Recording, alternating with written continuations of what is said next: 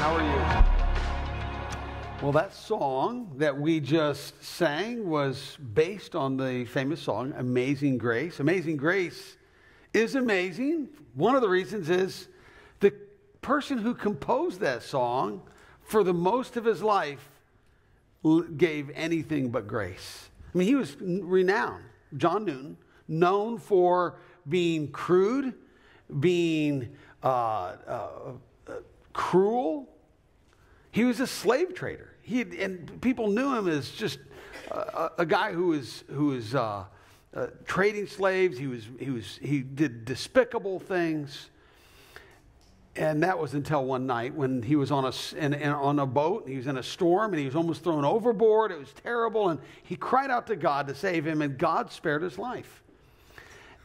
Soon after that, he gave up the vocation of slave trading, became a minister, and joined William Wilberforce in his fight against the slave trading industry.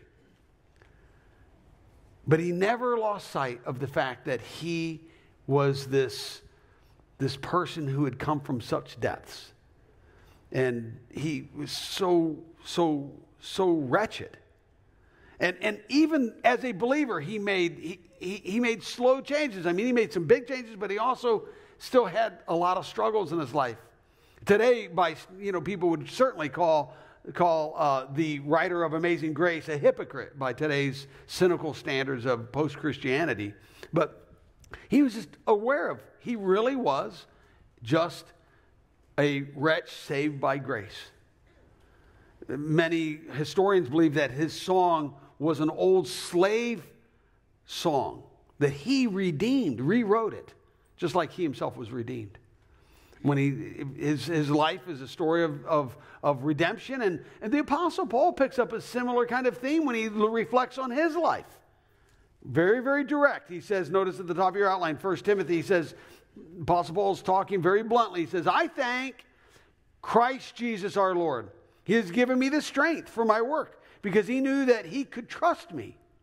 I used to say terrible and insulting things about Jesus, and I was cruel. But he had mercy on me because I didn't know what I was doing, and I had not yet put my faith in him. And our Lord poured out his abundant grace on me. Christ Jesus came into the world to save sinners, and I was the worst sinner of all. So Paul says, hey, listen, and he wrote most of the New Testament. He goes, listen, I came from a terrible background. Look at all the things I did, and wicked, nasty, bad, all these things. But he points to Christ. He goes, but in Christ, God's creating something new. He's redeeming me. He's making me more like him. Now, if you read the New Testament, you see that Paul certainly wasn't perfect either, even as a Christ follower. How do you rectify that? It's being a Christ follower, being someone who's put their faith in Christ, and yet you still have you wrestle with things. You wrestle with sin and things you're not proud of. And how does that all work? Well, it is kind of odd. I thought of this illustration that I was reading about this Harvard biologist, Edward O. Wilson. He did this bizarre experiment where he was into ants. And so he studied ants quite a bit. And he noticed that when an ant would die in its little nest colony, the ants ignored that ant, the ant that died, for several days before they would walk around their little crumpled friend. And then eventually they'd notice he was dead, and they would drag him out to the ant cemetery. And so he came to the conclusion that it was not by visual sight, but by smell, that as the ant decomposed. And so as he started trying to isolate the different chemicals, he came to the conclusion, he discovered it was this chemical oleic acid.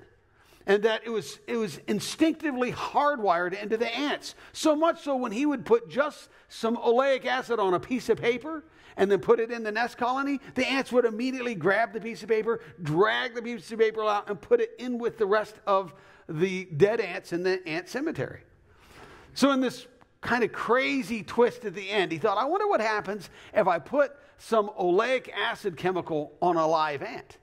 And so he did. He put it on, a live ant would put it in the middle of the nest colony, just as expected. All these ants would come around this ant, dragging it. It's in protest with its little legs and its antennae trying to communicate, I'm alive. They would drag this live ant into the ant cemetery. He'd try to come back. They wouldn't let him back in until he could clean himself off. He'd get all of this oleic acid off, and then he was allowed back into the cemetery. Back into the nest. So this is kind of how it is as a Christ follower. As Christians, God's wanting to clean us off. And we have a hard time belonging in what God's doing when we've got this stuff on. And so sometimes we're kind of in the middle of this thing. It can be quite confusing. That's why grace is so profound. See, the grace of God comes, it's not just the way into Christianity, which it is. It's the way on. It's how we see ourselves and how we see God and how we treat others. It affects everything about us when we start to discover God's amazing grace. But it does begin with us first seeing where we came from. If we play games with that and say, well, it's really not that bad, and I've never murdered somebody, and I've never done this, and I'm better than the average person, and then we never really walk into God's grace. God's grace is manifested greatest when we are honest about who we are and our short failings before a holy God and before even our own expectations, much less God's. So that's why God's grace is so important. And you see that happening, reverberating throughout Scripture, this idea of God's grace. Titus, Paul says there, he says, it is the grace of God that teaches us to say no to ungodliness and worldly passions and to lead self-controlled, upright, and godly lives. You see, it's through grace, how we view our past failures, that changes the way we move into our future. So today what I want to do is celebrate communion. We're going to do that in just a moment right here, because as we do that, I think communion represents the grace of God in a very, very full way. So you can start passing it out, because it takes a little bit of time and as we celebrate communion. But I want you to listen to this about grace. You really don't understand grace if you worry that your day may not go well because you missed your morning prayer, your morning devotions. You don't understand grace if you feel sheepish about asking for him something that you think that God doesn't want to give you, because you've just blown it. Or if you think that 1 John 1:9 doesn't apply to you anymore. Because 1 John 1:9 says that if you confess your sins, he is faithful and just to forgive your sins and cleanse you of all unrighteousness. Sometimes we think to ourselves, well, I've done that so many times, he's got to be tired of me. That's a lack of understanding about grace. You don't understand grace if you live with a vague sense of his disapproval, or you shy away from asking him things because you think it annoys him. So for all the talk about grace, a lot of times we don't really take the time to soak in that and think about God's grace in our lives. Now, how do we get God's grace? How do you get it? Is it by doing 14 steps or 6 pillars or different, things that you do, certain rituals? No, it's simple. You receive God's grace through trusting Christ. By trusting Christ. Now, I know you're holding stuff, so you can write that in later. But it's by trusting Christ. It's that simple. Something that Jesus says that's all it is when we put our faith in Christ. Something a child can understand, certainly. John 1:17 says, the law was given through Moses, but grace and truth came through Jesus Christ. It's all wrapped up in one person, grace and truth. And so when what communion is about is celebrating what Christ did on the cross. When we recognize Jesus Christ came and he died on the cross for me. Thank you. Okay. And it tells us Christ cared for us. And Jesus says, do this in remembrance of me. So what we remember is Christ died for me because I was a sinner. I needed God's grace covered me. And God also empowers me. And so when we take communion, now here at the Vineyard, we believe in the open table is what we call it. In other words, we allow everybody to be. There's some denominations where if you're not a member of that church or a member of that denomination, you can't participate. We believe in an open table We see that in Scripture. And what it is this is grape juice, not wine. You know, the church used wine for years, and then about 150 years ago, a guy named Welch, which we get Welch's grape juice from, he was a Baptist man, a businessman in his church, and he noticed a lot of the people that were alcoholics and, you know, ex-drinkers couldn't participate in communion. He thought, well, that's a shame. And so he discovered how to, in the fermentation process happens when the skin is mixed in with the juice, and so he just removed the skin and made grape juice. But grape juice was a creation for communion. That's why we do grape juice today instead of wine. It's same kind of thing, right? And then we use crackers because that's unleavened bread, which is what the Passover would have had involved in it, reflecting back to Moses, and so these two kind of go together, representing Jesus' body that was broken, this unleavened bread that him dying for our sins, and then also this wine that says God gives me new life. I have victory in Christ. And so when we take it today, as you take it, if you're a believer, you're remembering what Christ did for you. You're remembering the grace of God. If you're not sure, or you've never put your faith in Christ, this would be an opportunity to do that. To say, as I take this bread and this unfermented wine, I'm putting my trust in God because I need His grace. So let's pray together, and then we'll take communion together. Heavenly Father, as we take these elements, these symbols, we're receiving afresh the grace of Christ. Not because these are special, these are a remembrance, but it's by our trusting in Christ, trusting Jesus. It gives us peace with you, gives us a promise of our future. And so as we take that, we say yes to you, Jesus. Why don't you take it with me? Eat the bread.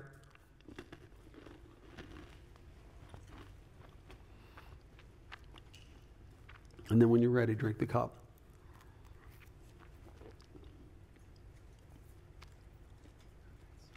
It's a powerful thing, communion is, to remember what Christ does for us. That's why I wanted to do it. To remember remember His grace. That's the way in. They're going to collect the cups, but you can go ahead and pull out your outline and look at this next verse. It says, now we rejoice in our wonderful new relationship with God, all because of what the Lord Jesus Christ has done in dying for our sins, making us friends with God. You know, some people have friends in high places. That's friends in high places. He says we're friends with God. You can't get any higher than that. A relationship with Christ. That's what gives us our friendship with God.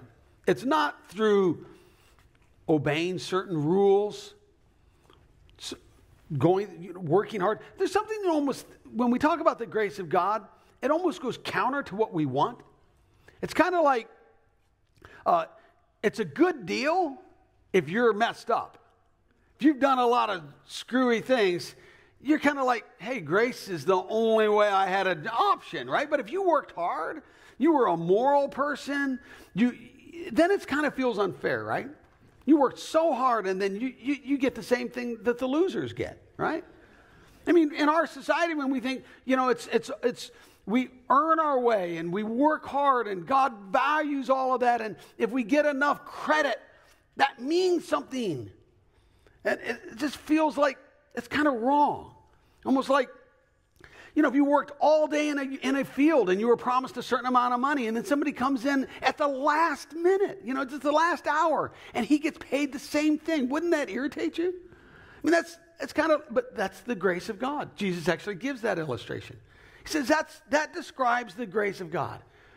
When we've worked hard and we've stewarded our lives well and managed things well, and we're a good parent, and good son and a good daughter, and then somebody else who didn't do that stuff, and they get treated with the same kind of good kind treatment from God. It's just like, I don't know, it just feels wrong. But that's what grace is about. And that's what distinguishes it from other religions and belief systems all over the world that are based on that.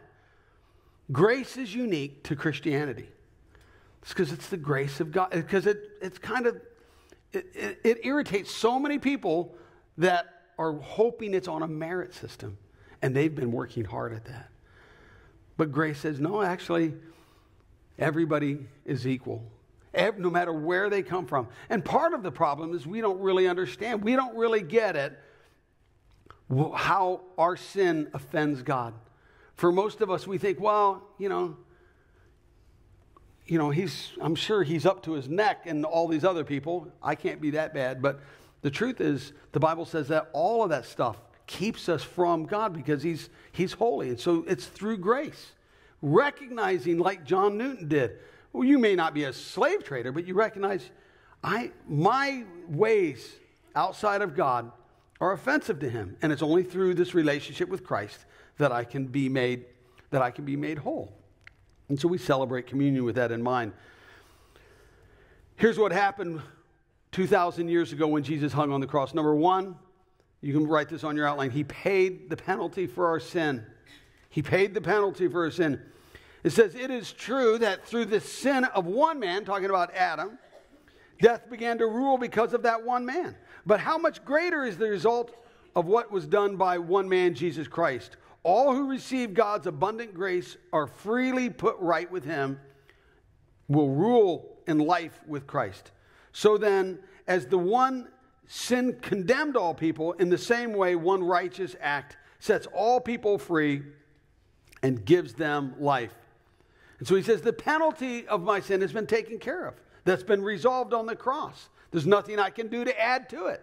It's not about what I can do for God. It's what's been done for me through Christ. And then the second thing is he broke the power of sin. He broke the power of sin. Notice this verse. It says, we know that death no longer has any power over Christ. When Christ died, he died for sin once and for all. But now he is alive, and he lives only for God. In the same way, you must think of yourselves as dead to the power of sin. So underline that. In the same way. He says, just as Christ broke the power of sin over, as he rose from the dead, he broke the power of death and sin. He goes, we have the same way to walk into victory through the power of Christ, which I'm thankful for. Colossians 2:15, God stripped the spiritual rulers and powers of their authority.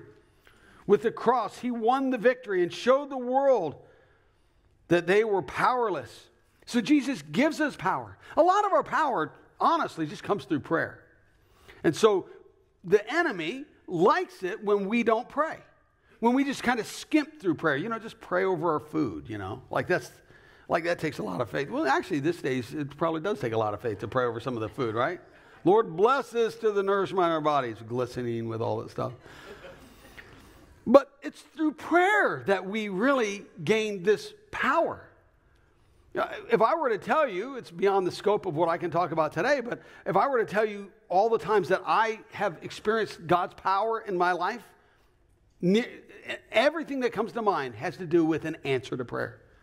God, but I pray aggressively. I pray like I have authority. Not sheepishly, like, well, if you're not too busy and it's not too big of an issue for you. And no, I step into it because I recognize God gave me this authority. There's this victory that comes that breaks the power of sin, that allows me to see God change the world around me. Sometimes it affects me directly, sometimes it doesn't. That's okay. So part of recognizing what Christ did on the cross fully is when we answer that with prayer. We start to pray more. We start to pray with confidence. What should be our response when we think of what Christ did on the cross? Should it be guilt? I've just done so much. I'm glad he died for me because I am so guilty. Well, yeah, there's guilt, but that's resolved in the cross. That happens. That helps bring us to the cross. So when we do communion, we're not filled with guilt. You know, we don't have to be all laden down that. No, we have gratitude. Thank you, God. Thank you for what you've done for me. That you provided a way. And that I was willing, I had the faith, and I was willing to step into that. So what I want to do is say, what should be our response? I want to just close with that. What should our response be to God's grace, right? God gives us this grace. We understand how forgiving, how loving he is. Do we just do whatever we want? Because he'll forgive us? His grace is big enough to forget. You know, he's just so gracious. We'll just live our life how we want. Well, Paul, there's people, even in the New Testament days, were tempted to have that approach. And so he speaks out, he says this, he goes, so we beg you. Hear the urgency in that? Because we beg you, do not let the grace you receive from God be for nothing. So what do I owe him? Well, I owe him the rest of my life. I owe my past, my present, my future. I'm to live for God. Now, let me give you 3 ways that you can express gratitude for God's grace in your life. Number 1, I can express gratitude for God's grace in my life by making my life count. By making my life count. 1 Corinthians 6:20 in the Message says, don't you see that you can't keep on living however you please, squandering what God paid such a high price for?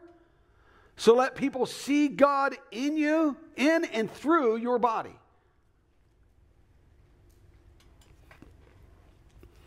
So he says, you can't just live. Once you discover God's grace, you don't just live however you want. Your time doesn't just belong to you, it belongs to God, so you don't squander your time. That's what the world does. They just squander the time however they want to. Well, we're living in the light of grace. So we don't just spend our money however we want to. We don't just spend our talents and our gifts however we want to. We have this renewed sense of Christ did something significant. That grace came with a price. President Reagan, after his failed assassination attempt on him, he said, he goes, ever since that assassination attempt, he goes, I have a sense of that my life counts for something and that God wants me to, every day I'm supposed to live for God in some way. And there's some truth to that. If you've ever had a near-death experience, I've had a few.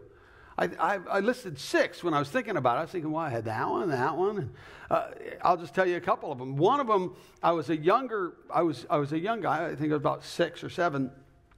And I was with my mom. We were flying into Chicago. And we were on one of the big commercial airline jets. The wheels would not come out. Well, that's a problem, right? So we flew over Lake Michigan, dumped all the jet fuel out into the water, and then as we were coming in, you could see they had put some kind of foam all over the runway. They had lined both sides of the runway with emergency vehicles, fire trucks, EMT, all that, and then they had us. The pilot told us, hey, if you want to pray, this is a good time, and then we were all instructed to put our heads in our laps.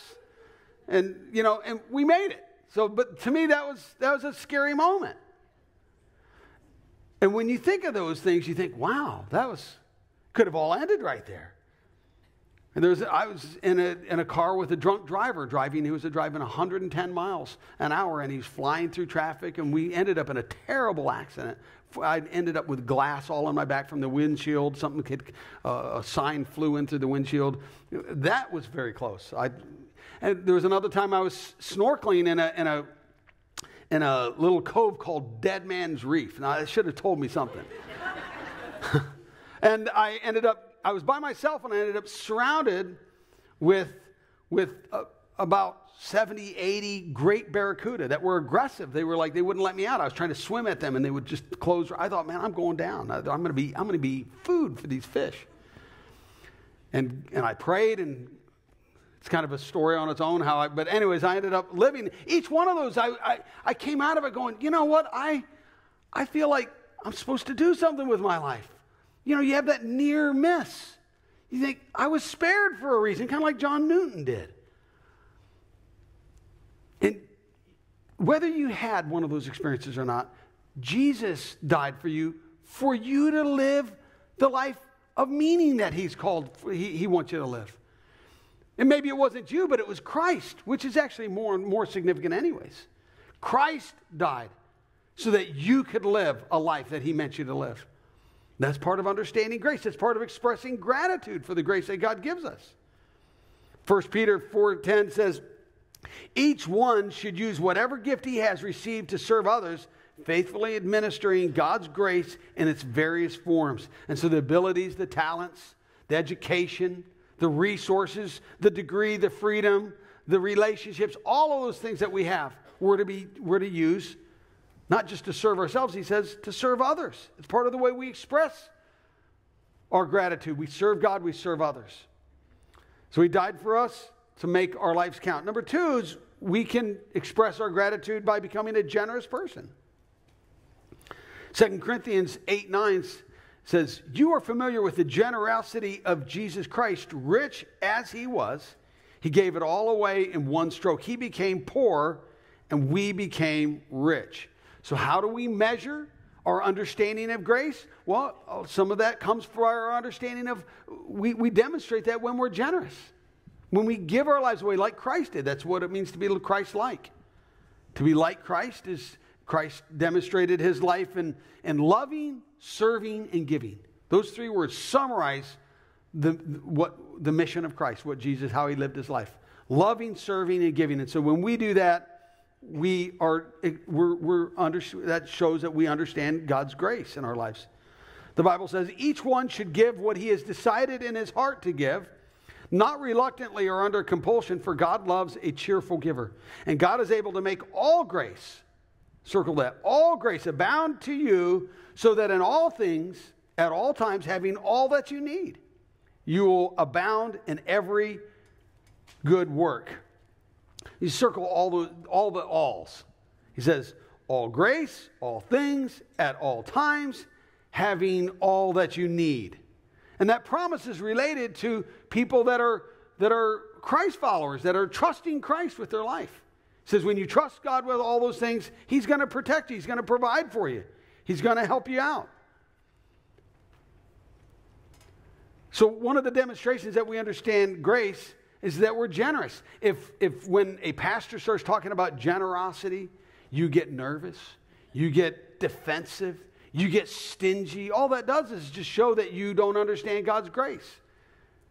When we understand God's grace, we realize, when I can't outgive God. When I trust God with my life, when I trust Him with my finances, when I trust Him with my relationships, whatever I want God to bless, I put Him first in those areas, He's gonna show up. I'm going to have His divine intervention in my life.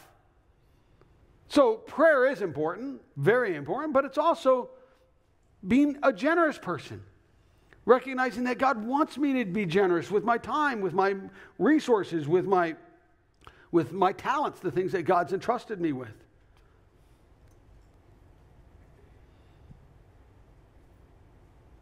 Being generous. Notice this last verse. Romans 8:32 says, since God loved us enough to give us His own Son, won't He love us enough to take care of every one of our other needs?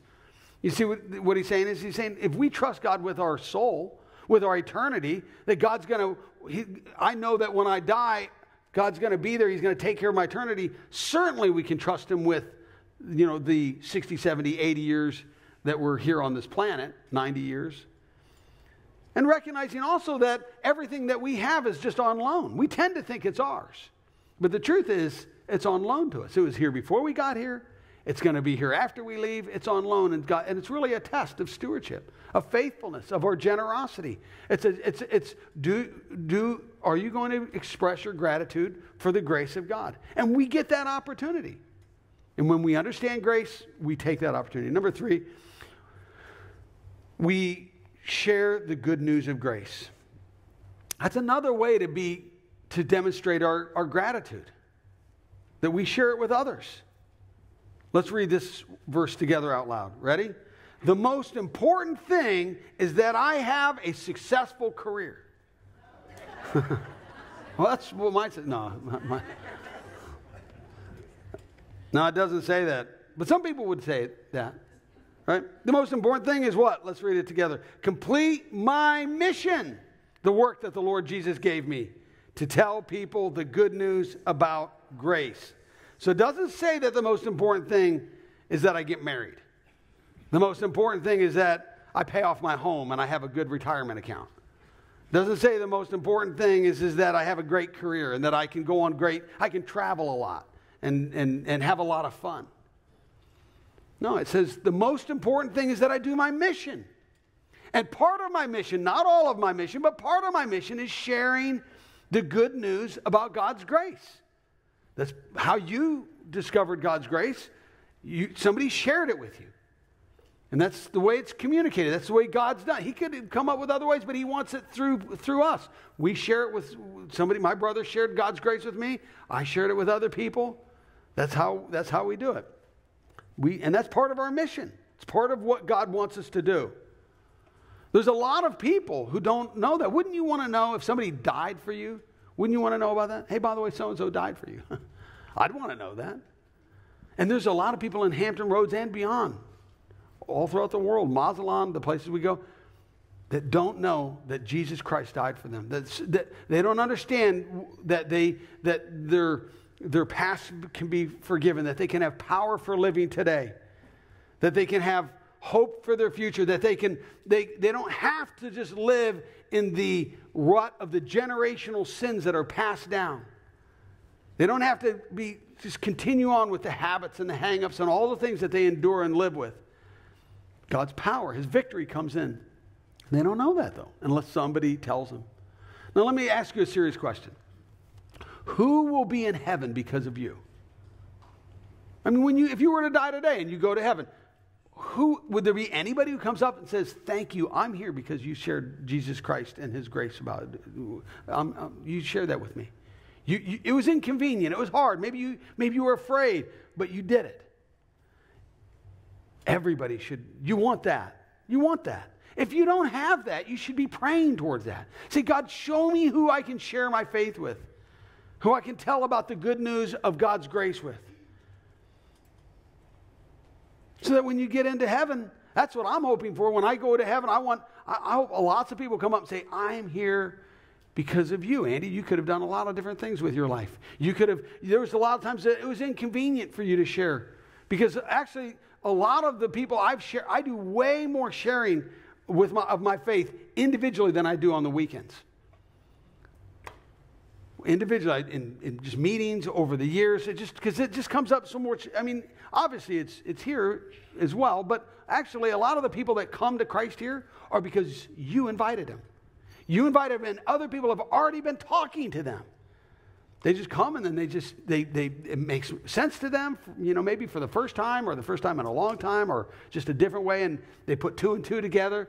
But that's why these, like when Billy Graham or Franklin Graham comes into an area and shares, they start that 2 years out, because most of what happens in somebody's spiritual life happens during that 2 years, not in that one moment. And so it happens because we share one-on-one. We share, let me tell you about God's grace. I worked at Costco for 10 years. At 9.5 years, I rounded off to 10. I worked my way through college, through seminary at Costco, and there was many times I'd work night shifts, and I'd just be around a pallet cutting open some boxes with another guy, and he'd start sharing his life a little bit, and I'd talk to him about God's grace. And just right there, I'd say, why don't we just put our cutters down and just for a moment, let's just bow our heads and just pray and just ask God for intervention in your life right there and then. Many times, people just came to Christ right there over a box of M&Ms. Doesn't seem overly it's not a church. It's just right there in their place in their life, and we share. But we got to be faithful. We got to be saying, I'm not going to shy away from that. I knew the rules. Do you think that I could look in the Costco's policy manual and say, oh yeah, I'm allowed to do that? No, right? But I remember my mission. My mission. Don't forget yourself in God's story. So many times we think it's our story. Next time you're at a place where you're thinking, should I invite him to church? Should I share about Christ? Should I invite and say, could I pray for you over that you just shared that area, that physical illness or whatever? Instead of getting all, well, what if they're not healed? Don't let all that. Just say, God, I don't want to forget my place in your story. And then step into that and say, let me take a chance and see what God does. Okay? Let's bow our heads and pray.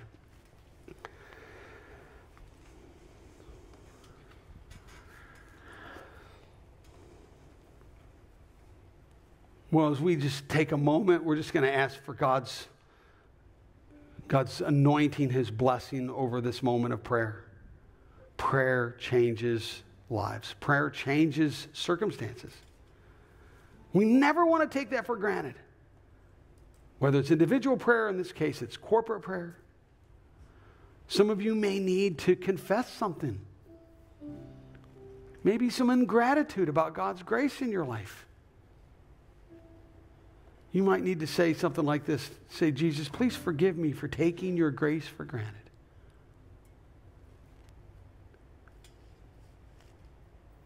You may need to confess a fear. You say, Father, I've been afraid to make my life count for you.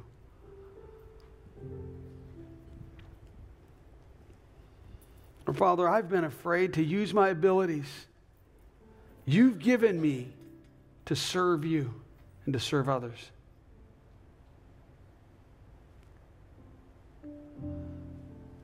Or maybe you pray, I've been afraid to tithe, to put you first in my finances.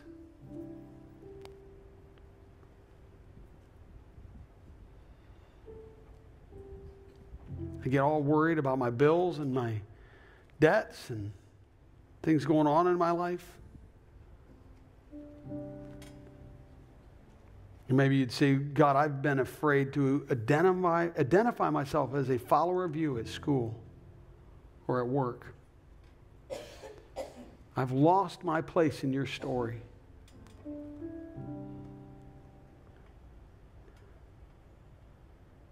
You don't let guilt take you now. This is the place where grace comes. You say, God, forgive me, and I accept your grace.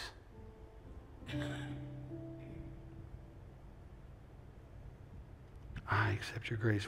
I invite you to just follow me in this prayer. Say, Father, I want to make my life count for you.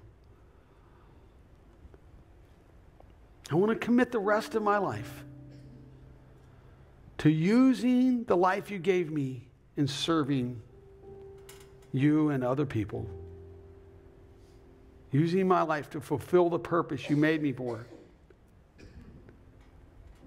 To fulfill my mission. Would you say, God, I want to become a generous person, starting with tithing back to you in gratitude for all you've done.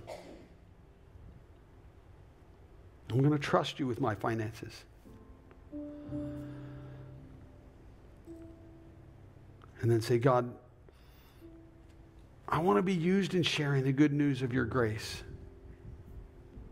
Help me to find at least one person who I can share my story with.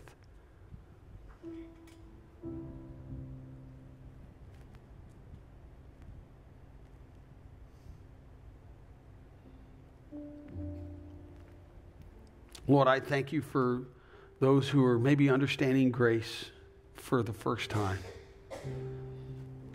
Let your grace change their life like it's done so many other people over the years and in this room.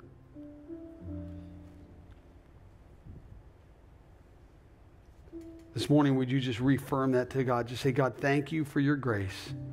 Thank you for loving me enough to die for me.